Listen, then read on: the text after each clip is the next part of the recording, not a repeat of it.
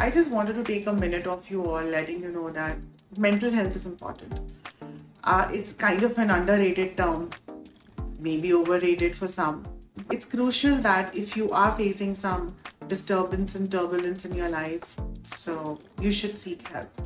And there's no harm seeking help. There's no harm talking to someone. There's no harm discussing with someone whom you can trust.